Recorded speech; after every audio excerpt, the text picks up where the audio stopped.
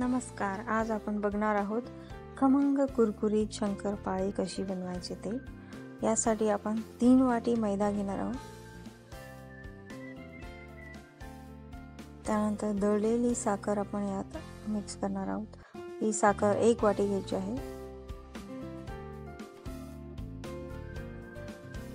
1 वाटी रवा आपण यात मिक्स करणार आहोत. थोडा थोडा रवा मिक्स करायचा आहे गरजेनुसार.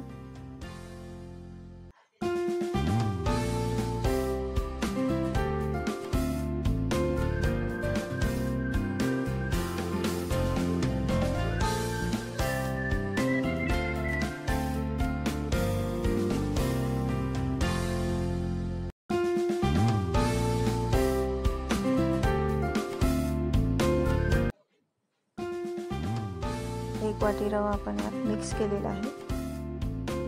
थोडासा ओवा,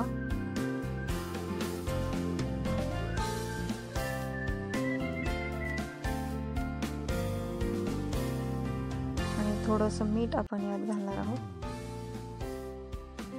आणि चिमूटभर सोडा घातला तरी चालेल. यात आपण तूप गरम करून घेतलेलं आहे.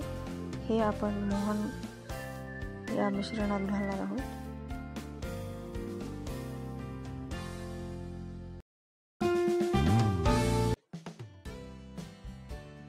आता हे सर्व आपण व्यवस्थितपणे मिक्स करून घ्यायचं आहे. आणि एक अत्यंत महत्त्वाची टीप, यात आपण पाणी घालून मिक्स करताना अगदी थोडंसं पाणी वापरायचं आहे.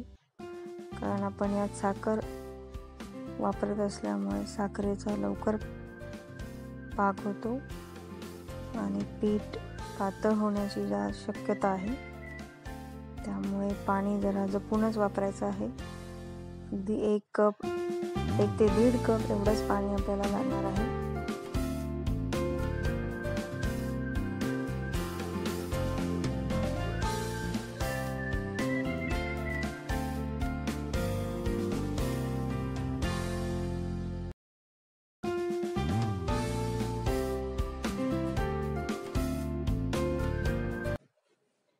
घट्ट पीठ मळून घेणार आहोत. हे आता तयार झालेले आहे. याची आपण एक पोळी लाटणार आहोत. हे पीठ मळून घ्यायचं आहे आणि त्याची पोळी लाटायची आहे.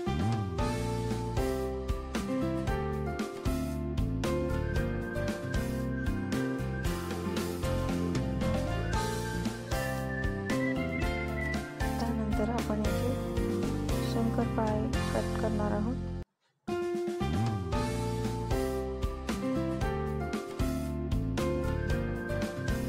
आडव्या उभ्या लाईन्स मारून आपल्याला हव्या त्या शेपचे आपण शंकरपाळे बनवू शकतो.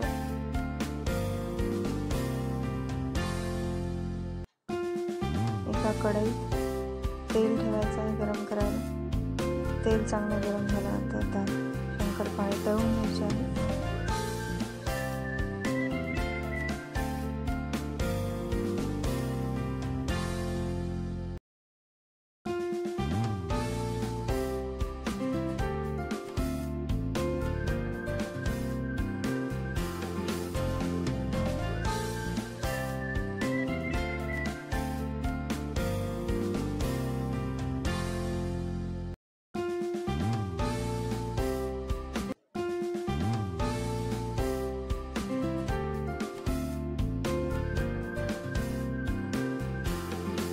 आता आपले शंकरपाळे तयार झालेले आहेत. मस्त खमंग कुरकुरीत शंकरपाळे. थँक्यू.